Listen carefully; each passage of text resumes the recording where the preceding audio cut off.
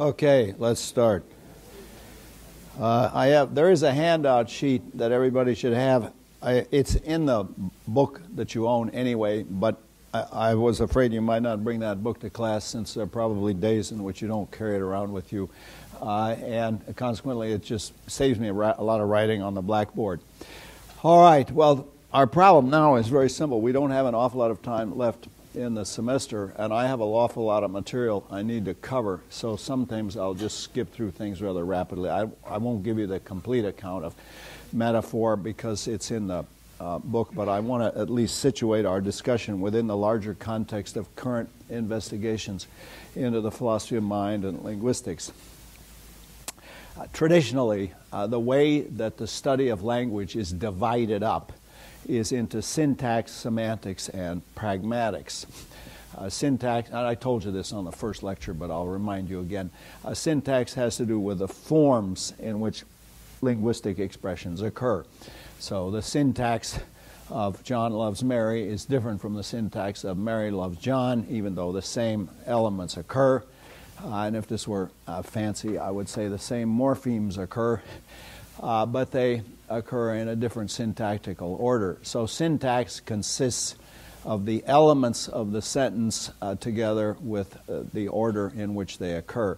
Some languages mark the functional relations among the order by putting little stickers on the end of the words called affixes. So in Latin, for example, the word order doesn't matter because you can tell what the subject is and what the verb is, what the object is by the things that are stuck on the end of the words.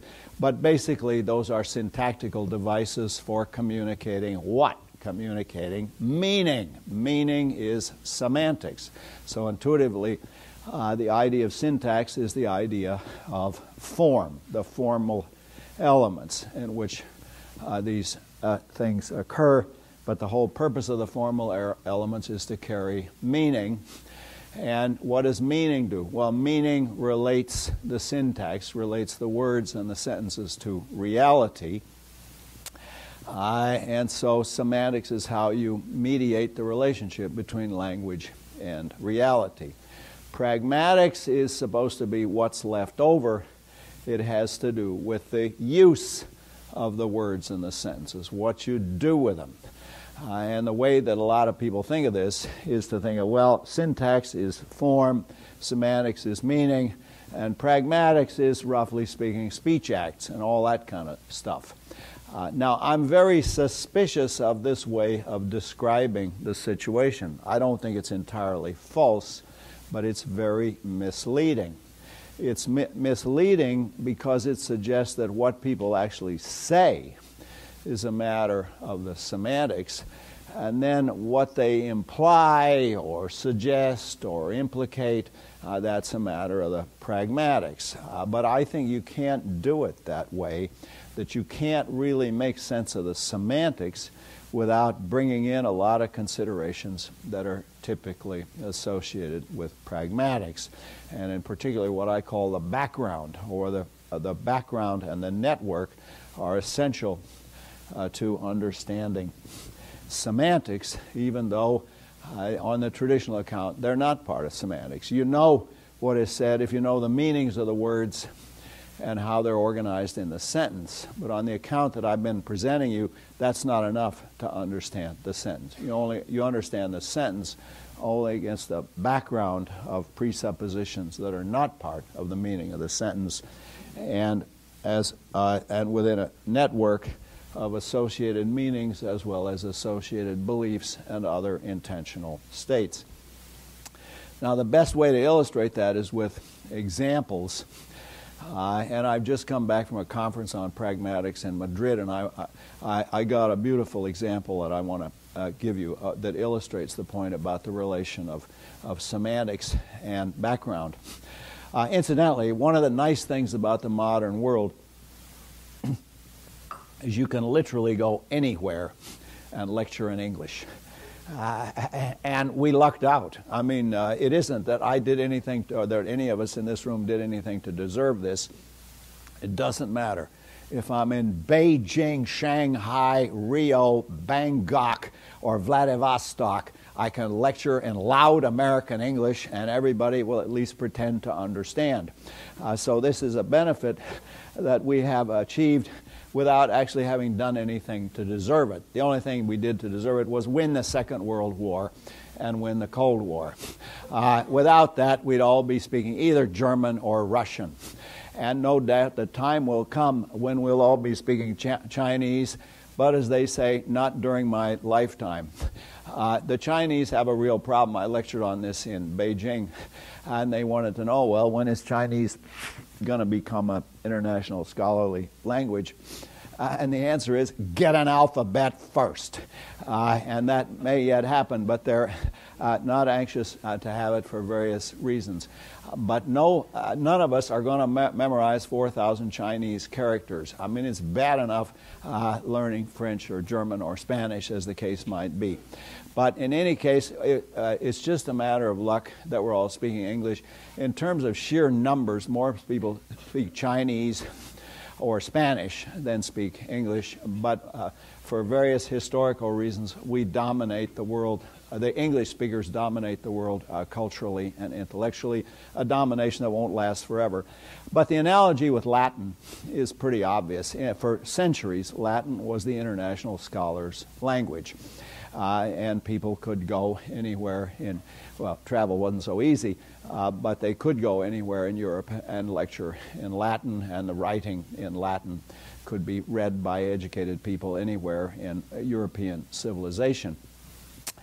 And indeed, one of the reasons that Descartes revolutionized philosophy was that he was willing to write in French. And that way people could really understand it instead of just pretending to understand it, because the Latin by that time was pretty decadent. Anyway, it'd be interesting to see how long English survives as the international scholars' language. But one of the amenities of the world is you can go anywhere, literally. The French resent it, but they will put up with it. And occasionally I lecture in French just to, pour les emmerder un peu, just to annoy people a little bit. But I got a beautiful example. And of course, it had to come from a native, this guy is a native Hungarian speaker. In a lecture he was giving in a Spanish university, and he gave the following, the background. One guy says to another, let's go to the bar and have a drink. And the other guy says, no, I can't. My doctor won't allow me. And the first guy then says, what's the matter with you? And now we have the same conversation, only this time the first guy says, let's go to the bar and have a drink. The second guy says, no, I can't. My mother-in-law won't allow me to. And then the guy says, what's the matter with you? Now, the point is that the question, what's the matter with you, means something quite different in the mother-in-law case than it does in the doctor case. Just to spell it out boringly, in the doctor case, it means what illness do you have that prompts the doctor to forbid you from drinking. And in the mother-in-law case, it means something like, well, what sort of a jerk are you that you allow your mother-in-law to boss you around and even prevent you from having a drink? Okay, now that's a typical. The example is unusual, but the phenomenon is typical. The phenomenon is that any sentence is interpreted only against a background of presuppositions, contextual features that are not part of the literal meaning of the sentence. And then the next step is to argue, well, in fact, they couldn't be part of the literal meaning of the sentence, because if you tried to put in all of the contextual stuff, all the stuff about mother-in-laws and doctors and illnesses and domination and power relations within families and so on, if you try to write all that down, what you'd get is another bunch of sentences which themselves would only be interpretable against a background of presuppositions and assumptions. Anyway, I think that is what I just told you, I think, is the correct view. Now, there's a huge literature about this, and professional literature, and you can look it up. The problem with it is it's usually thought to be a question of context, and the idea is it's the context that determines how you interpret the sentence. But that again is misleading because the context, the actual physical context, this actual historical situation in which you find yourself is only relevant insofar as there are features, as the features of the context are somehow internalized in your mind or your brain. That is, the physical context only matters insofar as it is psychologically realized, insofar as it's psychologically real. So, for example, if there's a live tiger inside this box, well, that would be an important fact about the context, but it doesn't have anything to do with the interpretation of utterances now, because none of us thinks that. None of us knows or thinks or even considers the possibility that there might be a lot of dangerous animals running around. So if you're going to look this up, I haven't done it, look up contextualism, and it's sometimes called radical contextualism, and my view is said to be radical contextualism because I think that every sentence is interpreted relative to a background, and it's misleading to call that a context. Let me give you another example to illustrate this. This is a standard example in the literature. You hear the sentence, Sally gave John the key and he opened the door. Now, was it actually said or only implied that first she gave him the key and second he opened the door? Was it said or only implied that he opened the door with the key? Notice those sentences didn't occur. And then there's a big debate about how much of the meaning is encoded in the actual syntax and how much of it is carried by pragmatic considerations. And I want to say that the question arises because it seems that the meaning of the sentence underdetermines the literal interpretation. But I want to say the sentence radically underdetermines the interpretation. When you hear Sally gave John the key and he opened the door, you think of some boring scene where they're standing outside her apartment or something like that. But just use your imagination. They're both floating in the middle of the Atlantic, clinging to this bits of driftwood, and Sally coughs up a key that she has digested, and John puts it inside the lock. Well, okay, you can then do it. Now, do you interpret it the same way? No, I don't. Then it has a completely different meaning. Or it turns out John is kind of a big guy, and he has swallowed door and door frame, and Sally gives him the key and he swallows that too, and then opens the door through the peristaltic contraction of his gut. That's a completely different interpretation. Or let have them both floating freely in outer space. I mean, the fact is, you understand any sentence in terms of a very provincial and local set of presuppositions. All you have to do is use your imagination to see that you'll get a completely different interpretation. So my views, there's an extreme view called radical contextualism that thinks all sentences are interpreted only relative to a context. And I'm a sort of radical contextualist because I think context isn't the right, even the right way to describe it. It's the relativism is to the background. Okay, now nowhere does this come out more strongly than in metaphor. And it's an interesting fact that some metaphors work in certain societies. And even though the societies have a lot in common, the same metaphor won't work in another society or won't work in a different language. In English, if a horrible thing should happen, that you don't come to class, that is known as cutting the class. And you say things like, Sally cut class last week. What a horrible thought. I'm sure you would never do such a thing. But in French, you don't say that. You don't say couper. Last time I spoke French, my French student slang is out of date, but in those days, we said, elle a séché deux classes. She dried out 2 classes. Now, I can't think that way. I mean, how on earth do you cut a class by drying it out? Well, anyway, that's the way the French think. I can't do anything about it. I've been trying to correct them for decades, but they still persist.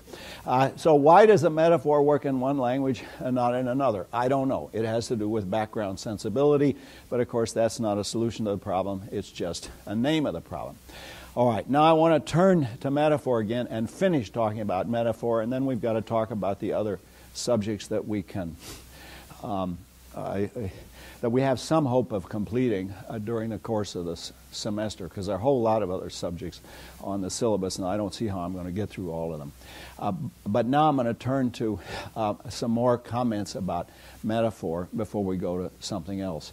Okay, so questions about what I've said so far. Everybody's up. Yeah. No, it's not too late. I'm going to go through, the next step is to go through this chart and to show you that there are a series of ways in which semantics and pragmatics interact, and what I've done is give you a chart that describes those. But go ahead. So I was rereading your thing on indirect speech action. Yeah. There's a part where you say that the sentence always retains the literal meaning. Yes. So I see that, but then I was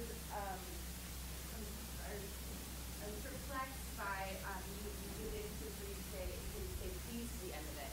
But so say I say, can you pass me the salt, please? Mm-hmm. Then if we say that we're retaining the literal meaning, Yeah. by adding the please, that's like saying you have the ability to pass the salt, please, and so then I'm saying please to your ability. Yeah. In that sense, it seems like No, that's a good question. Please is a modifier on the indirect speech act, not the direct speech act. No, but let's go through it. Why do you say please? Well, it's more polite. It's short for if you please, at least etymologically it is. And it's in illocutionary force indicator there. It is an indicator, and what it indicates is this is a request. It means it's a request as opposed to just a question, which is also another kind of request.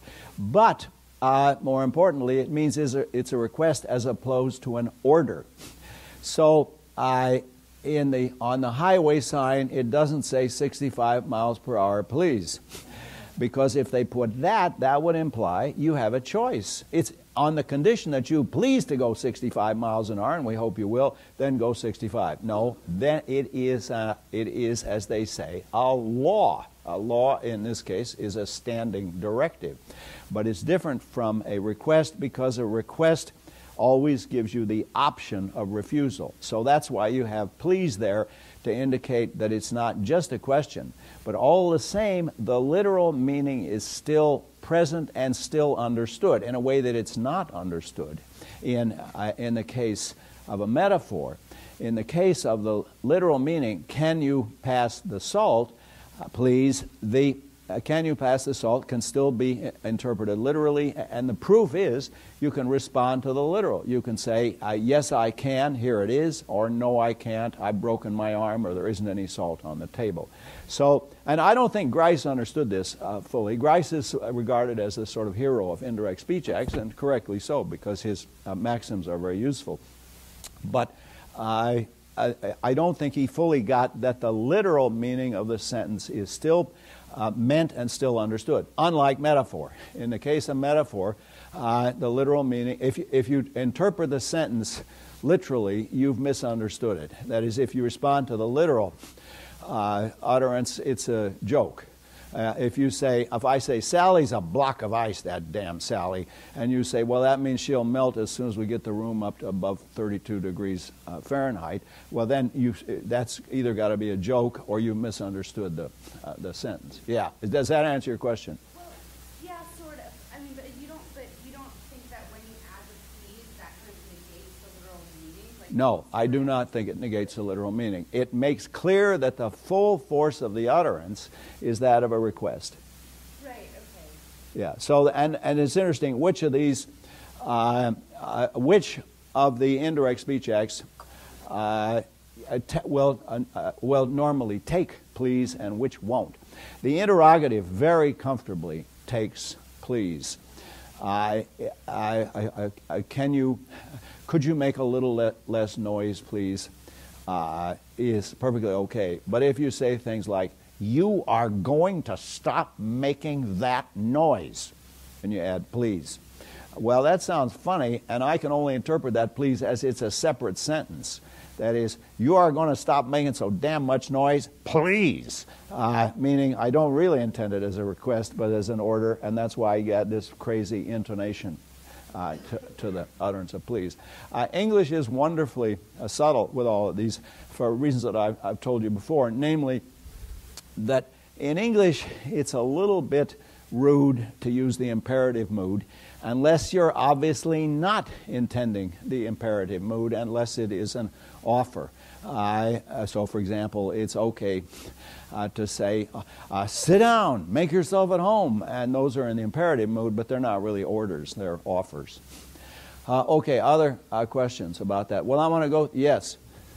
Would you still need a background in the case of a clause or a formalized language? Well, is there still a background in a formalized language? Yes, I think so. Now, that's much harder to show, but I did it with arithmetic, and we could probably do it with, I mean, I haven't thought it through in the case of, let's say, the predicate calculus, but you remember I gave you this example from Wittgenstein. We are trained that 3 plus 4 equals 7, but it makes perfectly good sense to imagine a culture where they take the set theoretical aspect of arithmetic seriously. So they want to know, well, 3 what and 4 what? Well, if A equals 3 and B equals 4, then A plus B equals 7. But if you imagine it slightly differently, if you imagine it this way, I had it like this. How did it go? B was 4. Yeah, okay. And A was 3. Yeah. So A equals 3 and B equals 4, but A plus B equals 5. And in that case, they say, well, it's obvious that A plus B equals 5. And we don't do arithmetic that way, except in some contexts. We do. If I say, how many people in the class can speak German, and 3 people raise their hand, and how many can speak French, and 4 people can raise their hand, it doesn't follow that 7 people can speak French or German, because it may be the same people, and we don't count them twice in that context. Okay, so now the problem with the example you gave is that the formalized languages are typically not languages. They are forms of languages. So this is not a sentence. There is some x such that fx is not a sentence unless you fill in the value of the free variable there. And once you fill that in, then the background comes in. So if I say there is some x such that fx, that's not a sentence. It's got a free variable in it. But if I say there is some x such that x is a horse, then you've got an actual sentence, but it's got a content, but that's a context will, a content will be understood relative to a background.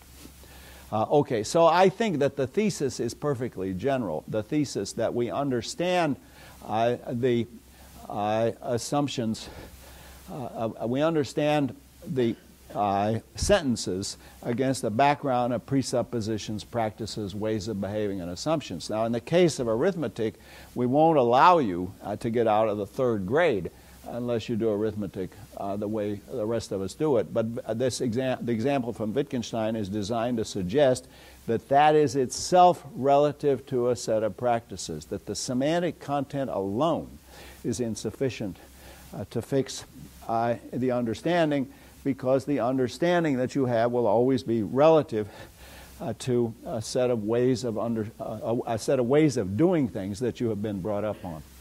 Okay, let me go through this chart now, and everybody's got a copy of this.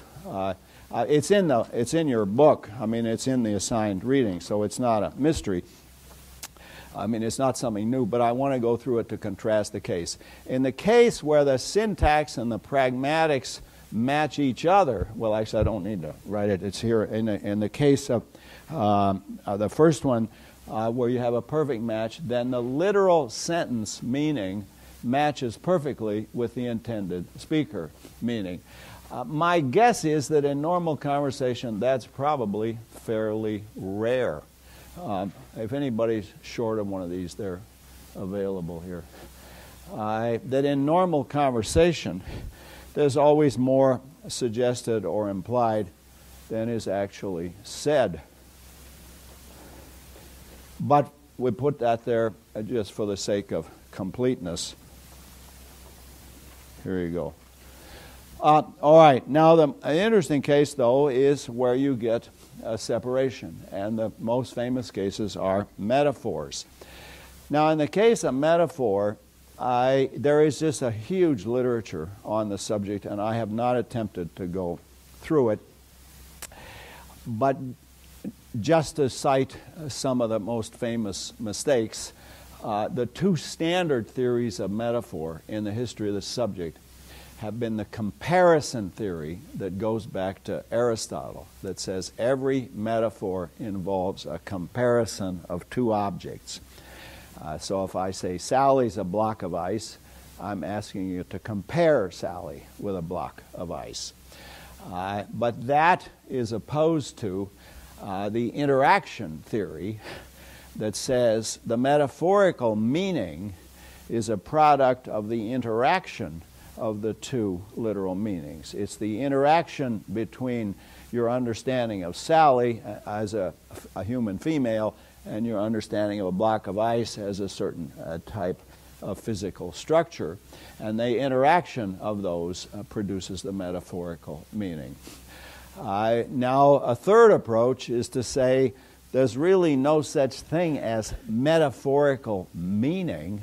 Rather, you need to distinguish between the literal sentence meaning and the intended speaker meaning, and the metaphorical meaning is just a special case of intended speaker meaning. That's my view, the view that says there's some set of cognitive capacities by which the hearer can understand the intended speaker meaning, and metaphor is just the name for a class of intended speaker meanings, whereby there's some systematic processes according to which you can get the intended speaker meaning by understanding the literal sentence meaning together with the background and the network. Now, there's a fourth view that has recently become very influential, and that's Davidson's view that says there's no such thing as metaphorical meaning, period. There's just a literal sentence meaning. And when the speaker produces the metaphorical utterance, what we're being asked to do is to see the object of which the predicate is predicated, to see that as, to see it as if it were like the literal, the extension of the literal meaning. And the seeing as locution here comes from Wittgenstein, as you know, the famous duck rabbit, which can be seen either as a rabbit looking up that way or a duck looking that way. That is one of the lamest duck rabbits that I've ever drawn. But anyway, you're still supposed to be able to see it as a duck looking that way, a rather less intelligent duck than I would normally draw, but has a certain charm, so let's leave him as he is. Or a somewhat frightened rabbit looking up at the sky that way. So if you're putting a necktie on the rabbit, it would go here. You're putting it on the duck, it would go here. Everybody got that? Now, it's of some interest philosophically because once you see it as either a duck or a rabbit, you can't see it both as once, and hard to see it as what it really is, namely just a bunch of lines. Notice a very important fact, which we'll get to when we talk about pictorial representation. It doesn't look at all like a real duck or a real rabbit. If somebody sold you a rabbit, I'm going to sell you a rabbit, I'll bring it around the house, and it looked like that, you'd ask for your money back. Or if you actually encountered a duck in the zoo that looked like that, you'd think you'd had too much to drink. It doesn't actually look like either. And the mechanisms by which we're able to interpret it as either a duck or a rabbit, those are, I think, quite remarkable. And when we get to the subject of pictorial representation, I will go over this. The single most powerful discussion or philosophical analysis of pictorial representation I saw again day before yesterday in the Prado Museum, and it's called Las Meninas by Diego Velázquez, and I'll try and show you representation of it. You know, we in this room used to have a nice thing for slide projector. Oh, there it is. Good, thank God. Ancient technology survives, and I'll try to show you that and other such examples. But in any case, the point for the present is that Davidson is trying to tell us that metaphor is like seeing as. That when I say Sally's a block of ice, don't think that as a statement, more like an instruction. See Sally as a block of ice. And as Davidson is anxious to insist, seeing as is not the same as seeing that.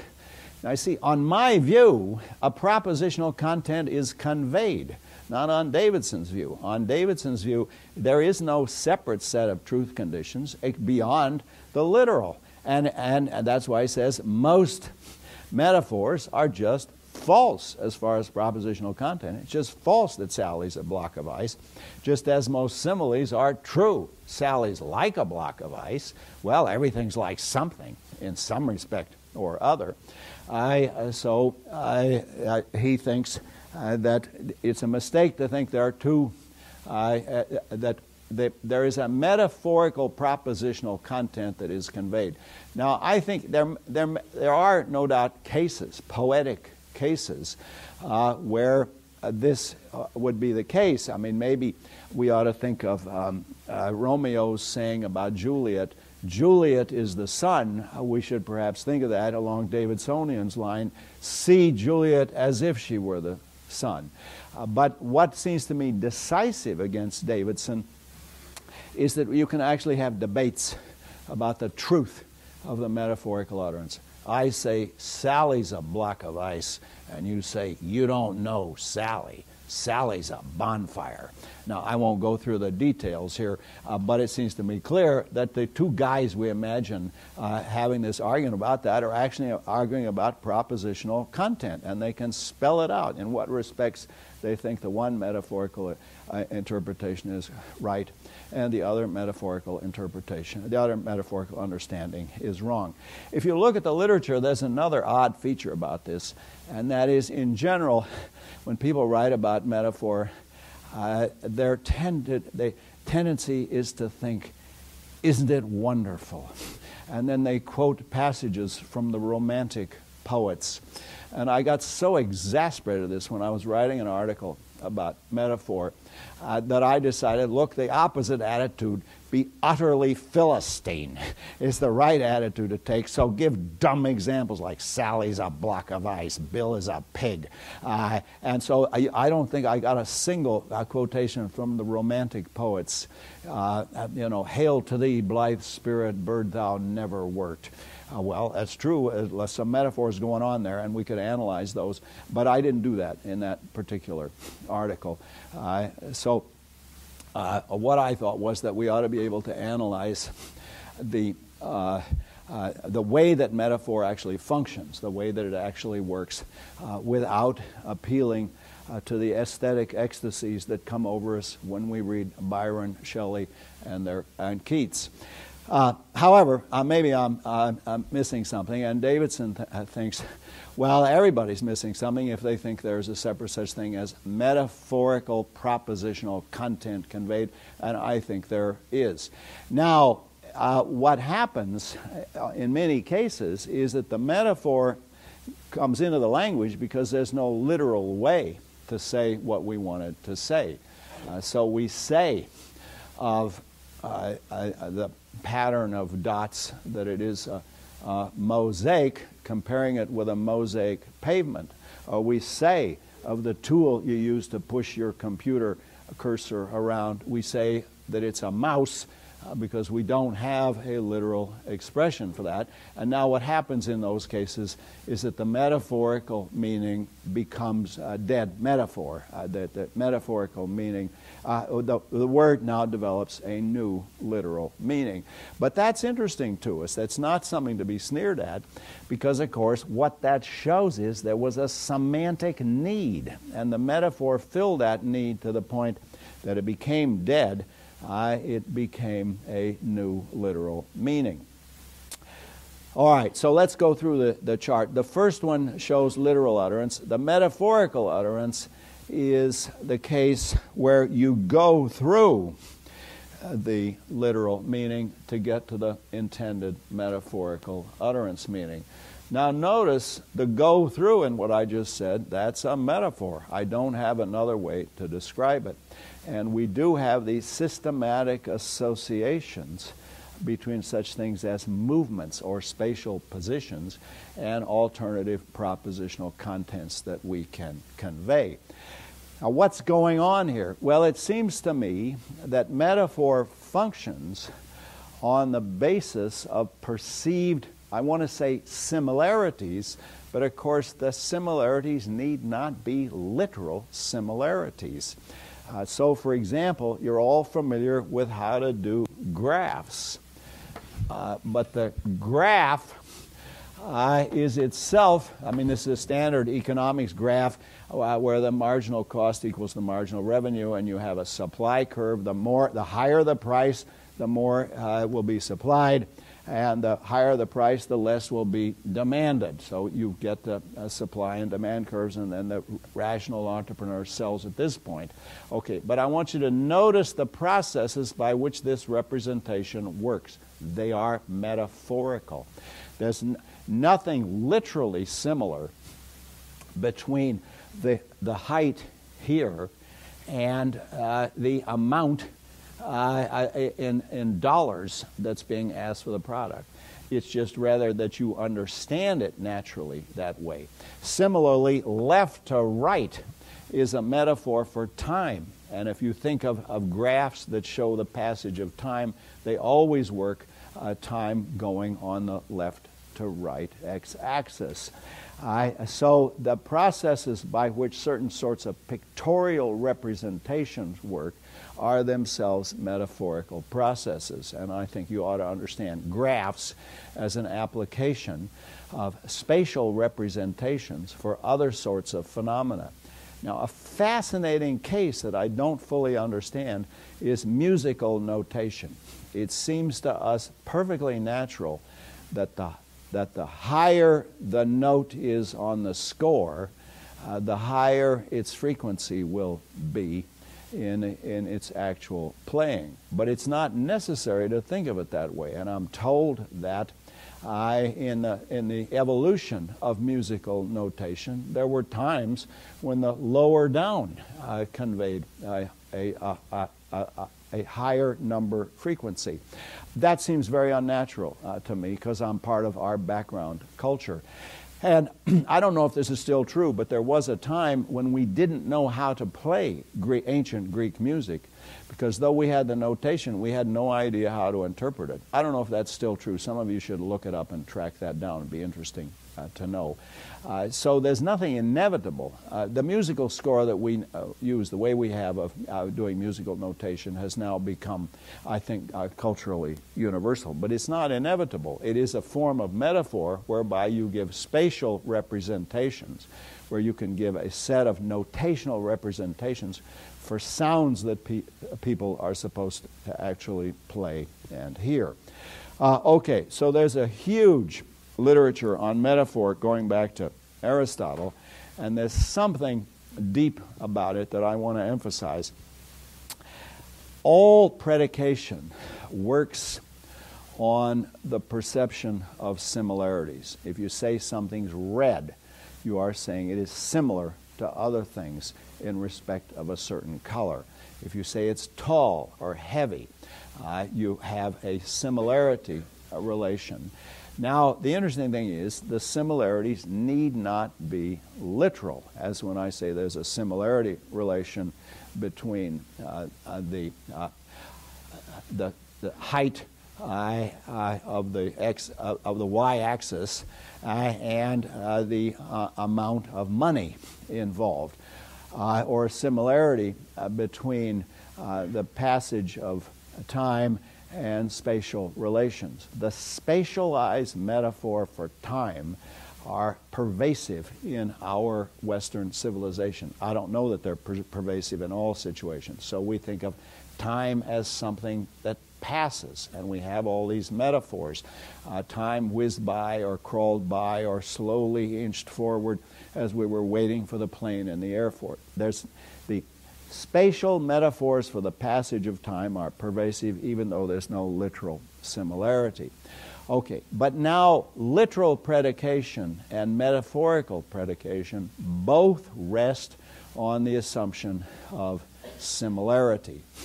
And this is what drives people to say silly things like, well, all language is metaphorical. Well, that's not literally true, but it's not a bad metaphor. Metaphor is there being used metaphorically. If I say all language is metaphorical, because what I mean is all language is like metaphor in resting on similarity. But of course it can't literally be the case that all language is metaphorical, because the metaphorical use of language presupposes the literal use of language on which the metaphorical intended speaker meaning is based. Did everybody get that sentence? I doubt if I can repeat it in my current jet lag condition. I won't make it past Greenland if I try to do that again. But anyway, I think you get the basic idea that we're understanding that there is something deep in the metaphor that all language is metaphorical, and that is that our ability to understand a language rests on our ability to perceive similarities, and those types of similarities are the types of similarities that enable us to go beyond the literal meaning to the metaphorical intended speaker's meaning of an utterance. So it's false that all language is literally metaphorical, but it's metaphorically true that all language is metaphorical, because all language, like metaphor, rests on the perception of similarities. Okay, now there's a huge literature on metaphor, and Aristotle says it's a mark of real genius to be able to coin new metaphors. But indirect speech acts, well, nobody much cares about them, but I think they're interesting for this phenomenon that we were just describing.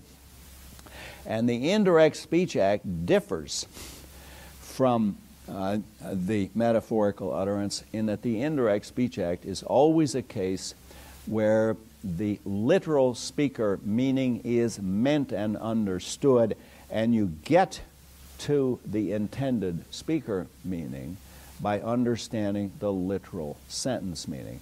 So the guy literally does ask you whether you can pass the salt when he asks you to pass the salt by asking you, can you pass the salt? So I guess one reason that indirect speech acts seem less exciting than metaphor is that they don't have this creative capacity. There's another problem for the Davidsonian approach that says, well, there's no such thing as metaphorical speaker meaning, and that is, it's hard to see why some metaphors work and others don't. Now notice, work in that sense is a metaphor. Why is it that some metaphors are readily understood and others not? If oh God, I just visited Sam's apartment. Sam is a pig. Well, you all understand that. But if I say, oh, I just visited Sam's apartment, Sam's a prime number. I have no idea how to interpret that. You know, he's a prime number greater than 17 and lower than 37, but still a prime number. I'm still stuck. You know, what do I look for? I mean, Sam's a pig. Okay, I won't go to his apartment, but Sam's a prime number. What do? Get out my pocket calculator? I have no idea what to do with that one. So some metaphors work and others don't. And that's why it seems to me a theory of metaphor has to explain how that's so. Now, as I said earlier, not all metaphors work in all languages, and if somebody were really going to be serious about this, they ought to figure out why. The French student metaphors, the French student slang is different from the American student slang, and I mean that's just a factual, theoretical issue that I don't understand. Okay, now we get to these other cases of, and in the article I wrote, I treat them as like metaphor, but I'm not sure that's right. Synecdoche and metonymy.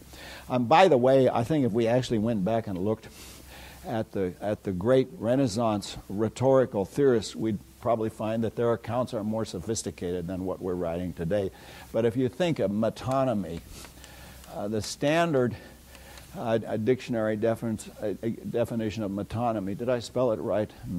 I think it's right. For jet-lagged spelling, it's not bad. The standard example are things like, well, the White House announced that such and such. Well, what, the House announced? I mean, the door opened, a lot of noise came out? No, the White House, there is a metonymy, and the metonymy is supposed to be for, it's the container for the thing contained. So the container is the White House, and what's the thing contained? God knows. But anyway, that's how we're supposed to understand metonymy. And I treated, in the article I wrote, metonymy as like synecdoche. As metonymy is like metaphor. Now, synecdoche, I never did get a good I always want to say synecdoche, but I'm sure that's wrong. Synecdoche. Spelling question mark, okay. If you want to write that in your notes. Synecdoche is things like, well, I have 17 head of cattle on my ranch. Well, if you went out there and what you find were 17 dead heads in the field, you'd think I misled you because you understand that differently. And then, of course, the most common types of figurative uses are hyperbole and understatement. In hyperbole, somebody gave an example last time. Oh, God, there were millions of people at the party. Well, they don't mean millions. They don't even mean 1 million. That's an exaggeration, but that's perfectly standard, and I think the mechanism by which we understand that are the kinds that you're already familiar with. Namely, you know that the literal utterance can't be true, so you get an intended speaker meaning which is not the same as the literal sentence meaning. And you think, well, what the guy's really trying to tell me is there were a lot of people at the party. How about irony and sarcasm? Well, there you understand the opposite of the literal sentence meaning.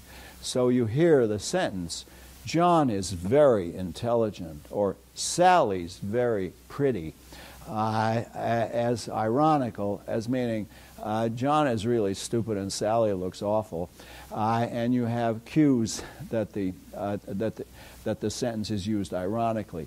Now, some linguists say, well, what we do is rely on the special intonation contour of, oh, he's very intelligent. But the interesting thing about irony is you don't have to have a special intonation. There is such thing as deadpan irony, where the guy says an ordinary, notice the metaphor there of deadpan, the guy says in perfectly ordinary tones, yeah, John's very intelligent, where it's obvious from the context that he thinks John is a total idiot, and so on with other examples. Now again, as usual, the French have wonderful ways of saying things ironically. And one of my favorites, I don't know if this still survives, but when I was more active in French culture than I am now, if you want to say that a girl looked awful, you said, she has pretty eyes. Elle a des beaux yeux. Meaning, well, that's about the only good thing you can say about her. And I think that's a case of Grice's maxim of quantity. Is that's the most you can say about her, is she has pretty eyes. So that is taken to imply she doesn't look very good. This is, by the way, a continuing obsession in French civilization is how good people look. Americans are more interested in the sexual aspects directly. Well, I won't go into detail about this.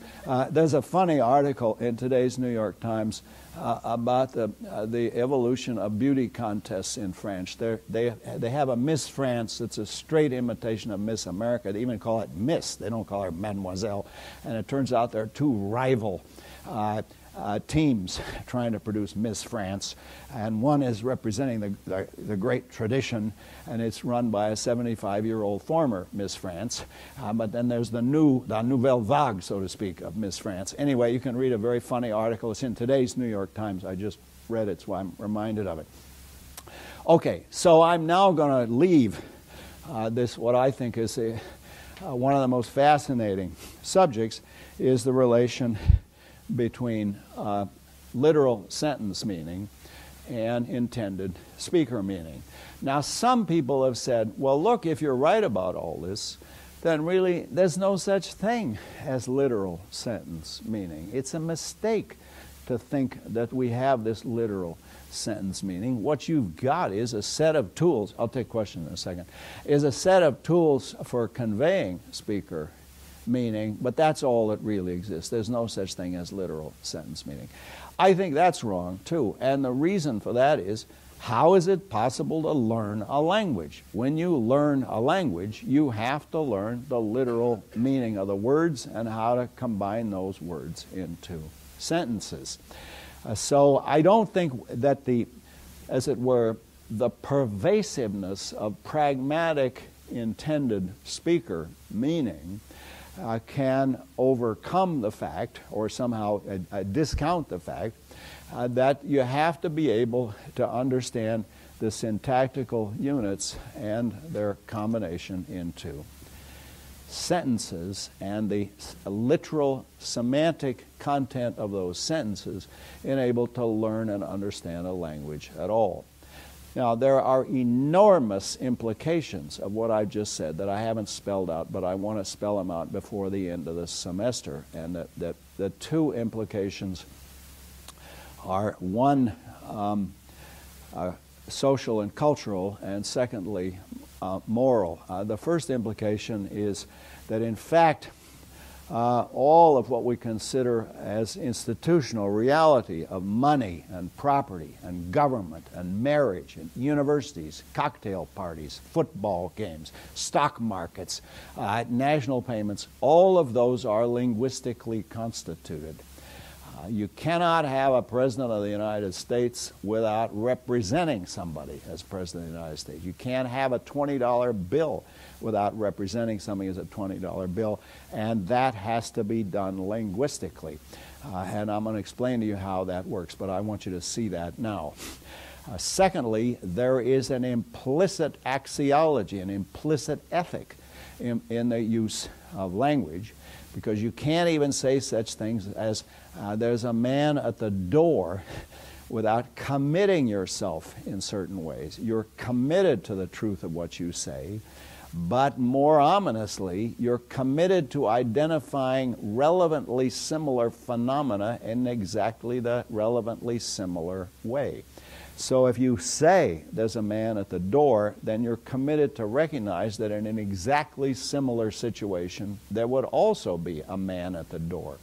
So I told you earlier, language, like metaphor, is inherently general, rests on similarities, but it also has this other feature, namely it's inherently general. Once you recognize the meaning of a term, you recognize the meaning of the term red or man or dog or cat or water, you recognize that there are similar classes of things which will be identified that way on the basis of resemblance, but also you recognize that the notion is itself perfectly general. It applies to a potentially infinite number of examples. Okay, now the problem is that in most courses, most books on the philosophy of language, people don't pay attention to these facts, and I think they are crucial. Language is used to create human civilization in ways that I've only hinted at but haven't yet explained to you. Language rests on the recognition of similarities, which pre-linguistic intentionality does not have. See, pre-linguistic intentionality doesn't commit you to recognize similar phenomena in similar ways. And third, language is inherently general. When you get the general terms, then they mark an indefinitely large class of entities as falling under the general term. Okay, now I saw various questions. I'm beginning with Kelly. You have to talk louder for me. Yes, the difference between metaphor and Okay, the difference between metaphor and irony is this.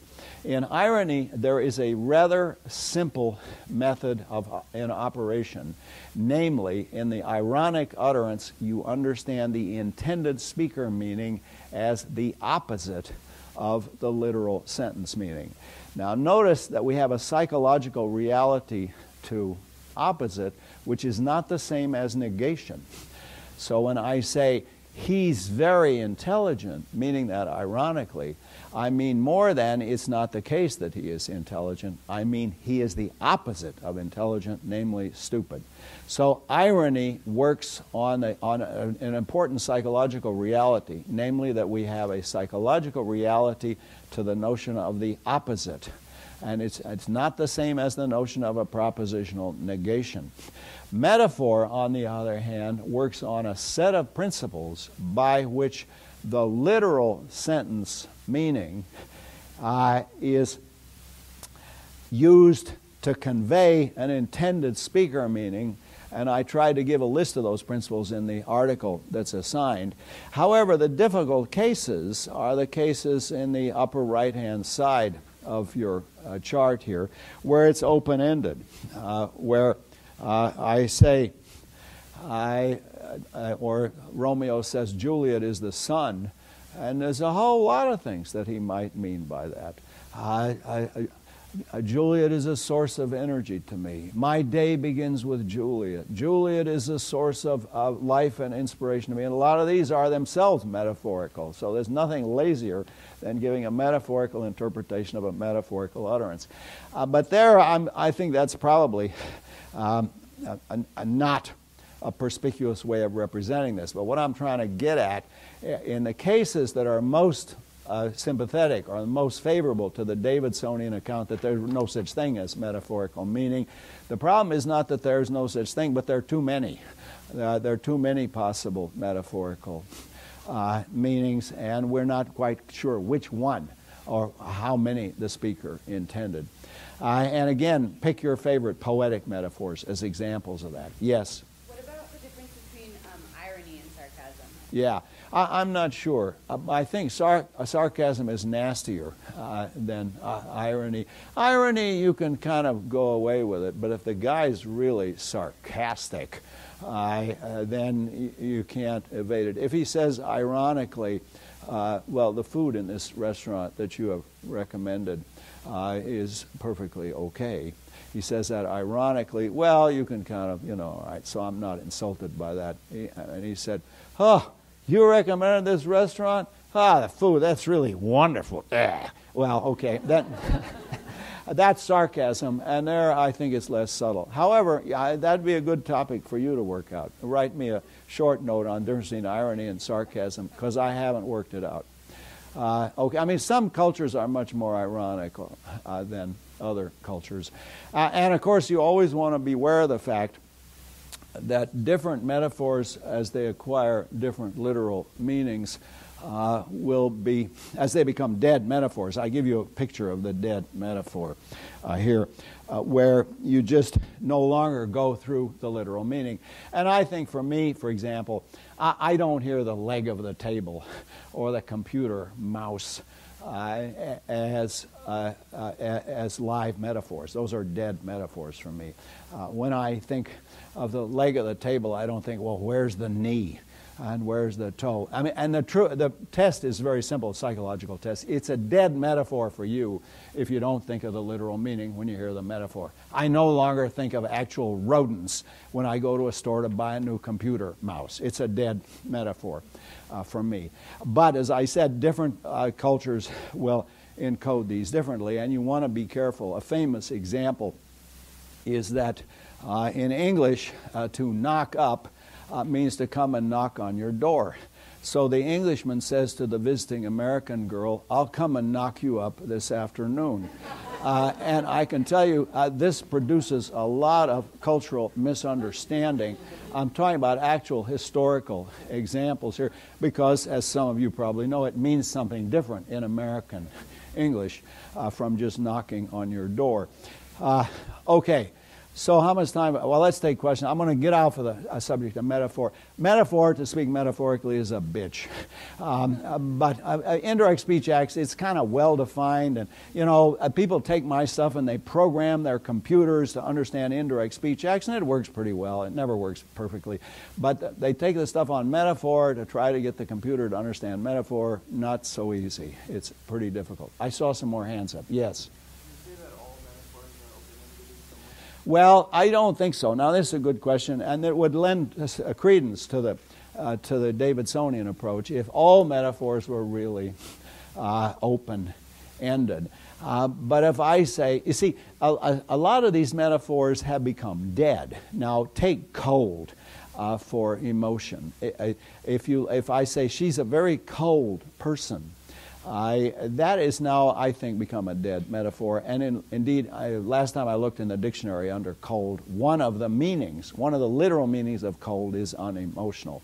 But I don't think that's true for things like block of ice or Bill was a real wet blanket at the party. Maybe that's a dead metaphor by now. I don't know, wet blanket. Do you still think of wet blankets? I kind of think of wet blankets.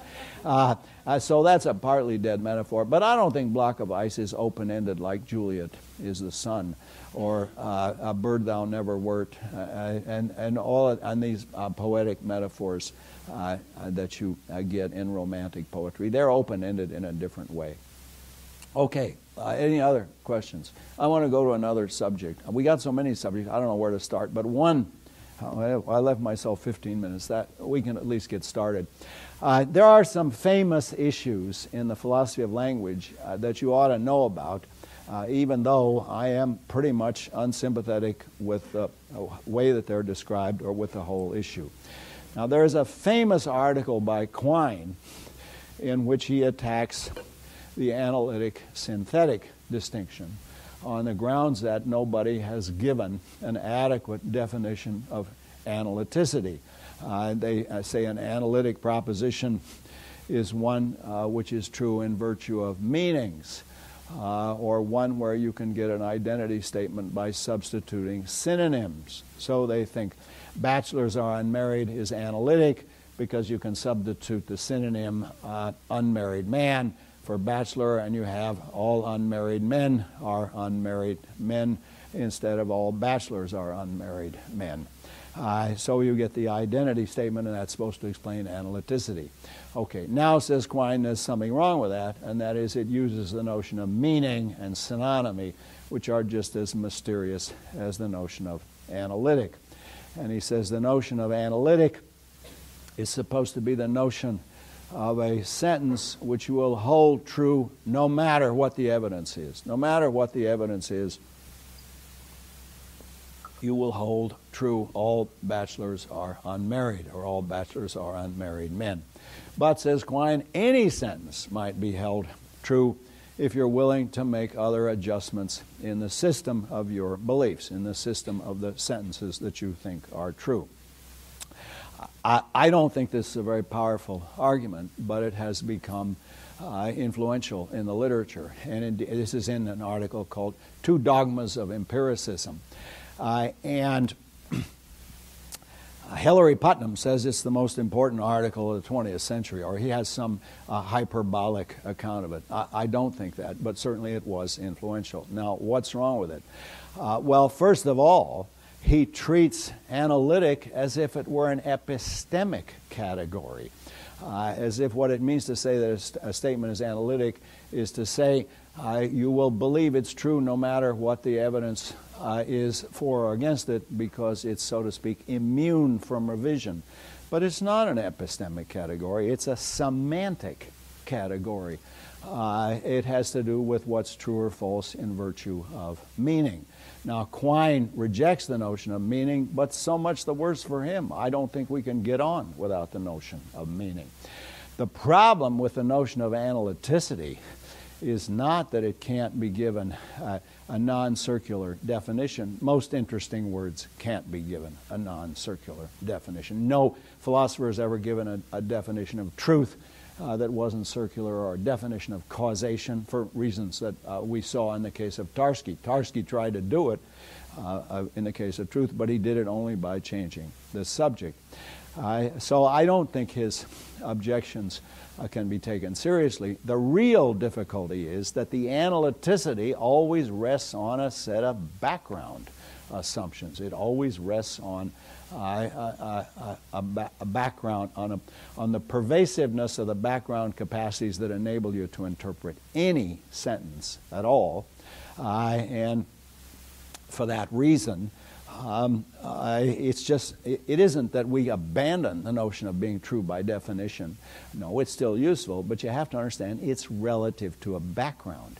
If I say, I want you to introduce Sally to a bachelor, and bachelor's unmarried man, and you introduce Sally to the Pope. Have you introduced her to a bachelor?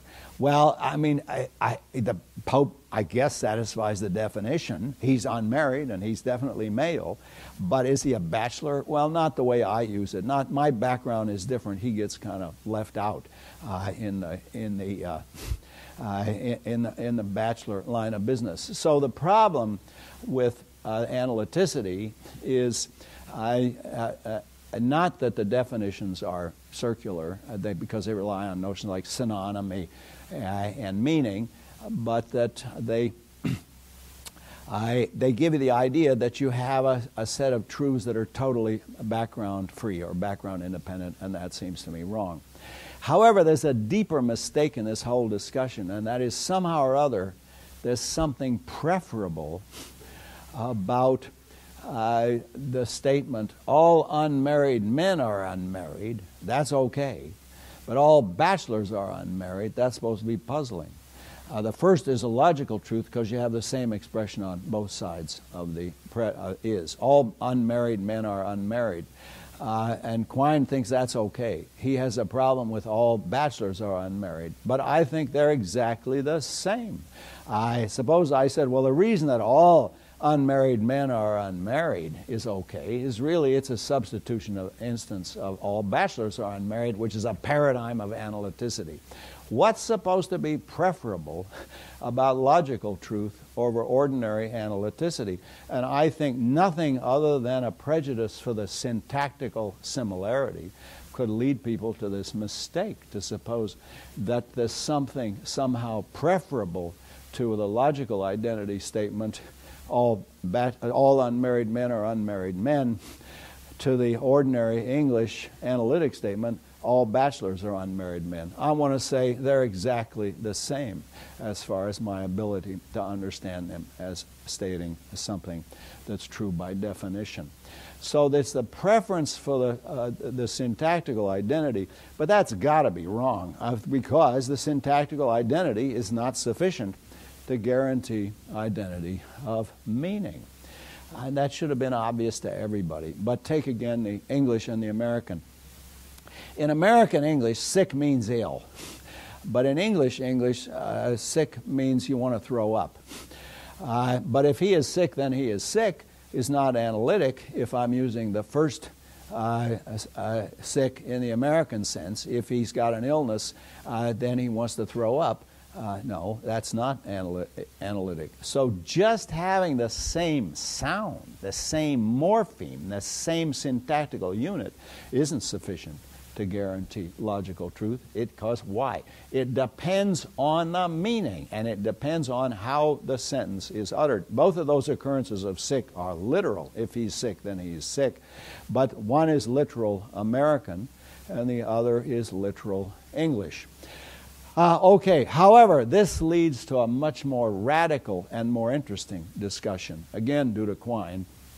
Incidentally, when he was alive, Quine was probably the most influential philosopher in the world, and he was a marvelous intelligence and always worth arguing with. I think he was almost totally mistaken on all the important issues, but I think that about most of the great philosophers. I mean, that's true of Kant or Hume or Leibniz or anybody, so don't think I'm putting down Quine when I say he was wrong. He's in bed with Leibniz, note the metaphor there, in bed with Leibniz, Kant, and all the other great philosophers. But he held, the most radical view that he held is, really, there's no such things as meanings anyhow. And here's the proof. Suppose I go as an anthropologist to a native tribe. I find this tribe in the Amazon basin. And I notice that whenever a rabbit runs past, they always say the same thing. They shout, "Gaba-gai." Okay, now, says Quine, if I am a good linguist, I will interpret that as meaning rabbit. Or, as he says, maybe I should say, lo, a rabbit. All right, but, says Quine, now wait a second. If you think of the evidence that I'm presented with, how do I know the correct interpretation isn't stage in the life history of a rabbit? For that is all that the native actually saw. See, here's this rabbit runs past. The native shouts, "Gaba-gai." Now I'm trying to figure out, what does he mean? Now, says Quine, well, the natural thing for me to say would be he means rabbit, because that's what I would say. Maybe I could expand it a bit and say, lo, a rabbit. But that's, it turns out, not necessarily the only translation that fits the data. An equally good translation would be stage in the life history of a rabbit, because that's all that the natives saw, right? Or how about undetached rabbit parts? For that's all that the natives saw. The natives saw a bunch of undetached rabbit parts ambling past. Or how about, well, what the native really meant was instantiation of the Platonic universal of rabbithood. Why not? That fits all the evidence. Or how about, suppose the native thinks of it as an activity. There is something going on here, like rain, only we should translate it as rabbiteth. That is, the activity of rabbiting is occurring right in front of our eyes. Quine, incidentally, was a master of languages, and he seemed to learn any language with rabbiteth is how we're supposed to hear that. And he seems to have no problem with language. I was once with him in a conference in a German-speaking community, and he was perfectly happy to converse with everybody in German. He had a terrible American accent, but anyway, most of us do. So the point he's making is there seem to be an indefinite number of translations which are consistent with all of the evidence. So, says Quine, now this is where he gets to his conclusion, there is no fact of the matter about meaning. And if there's no fact of the matter, then there isn't any fact about meaning. Why? Because any amount of alternative and inconsistent translations will be consistent with all possible evidence about what the native actually meant. The native said rabbit, a native said gaba-gai, and our natural interpretation would be to say, well, gaba-gai means rabbit. When we're making a dictionary, that's what we'll do. But Quine says the evidence is just as good that the native meant stage in the life history of a rabbit, undetached rabbit parts, activity of rabbiting, instantiation of the Platonic universal of rabbithood, etc. There seems to be no limit of the number of alternative and inconsistent translations that can be made consistent with all possible data. And this is a very influential view of Quine's. Like all these things, it's got a name. It's called the indeterminacy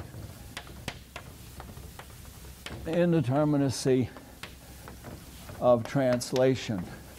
And that means, since translation is supposed to preserve meaning, it's the indeterminacy of meaning. And in its most radical form, it comes out as follows. The notion of meaning is inherently an ill-defined notion. It is a notion of no scientific validity, because anything which is scientifically valid must be something that is testable. We must have some test for the presence of meaning. But where meaning is concerned, there is no fact of the matter which we establish by evidence, because any evidence at all will be consistent with, or rather any translation at all will be consistent, any translation within a range of translations will be consistent with any and all possible evidence. No matter how much evidence you got, you will always be able to make your translation consistent with that evidence. So if you're inclined to say, well, it must mean a stage in the life history of a rabbit, then if suppose you could present a guy with only the stage in the life history by, say, 1 millisecond of a rabbit. Is that a guy? And if the guy says no, well, you still don't know that that was the right translation, because there are alternative interpretations of what he said as no. Maybe no meant yes. Maybe what you thought as no was really yes, or maybe it was yes used ironically. Since you have only a finite amount of evidence, the evidence can always be made consistent with any number of alternative and this is the crucial point, inconsistent translations. Now, years ago, I was writing a book on intentionality, and I thought there are two great threats to intentionality. One is Quine's indeterminacy argument. So I wrote a long article attacking that, and it's in Al's book. It's in the Martinez book, and it's assigned. You should read that article called The Indeterminacy of Translation. And another threat was Kripke's skepticism about meaning, so I wrote an article attacking that. I had to get both of these off my back before I could write my book on intentionality. Anyway, the curse of that is you have to read my refutation of Quine, and I want you to read that before next Tuesday. Okay, we got time for one question. Yeah. This is actually a question about the last paper. Yeah. I was wondering if it might be possible for you to even consider letting us turn it on Thursday. You know, my stomach is still somewhere over Iceland, and I don't want to think about the calendar yet. What day is this? I mean, yeah. Well, it's just, due the Tuesday after Thanksgiving, Yeah. and so a lot of people are going to be driving. I was just wondering if we could... I have to talk with my colleagues because they have to grade these things. But if so, look on B-Space. We'll announce it if we're going to make a change. Yeah.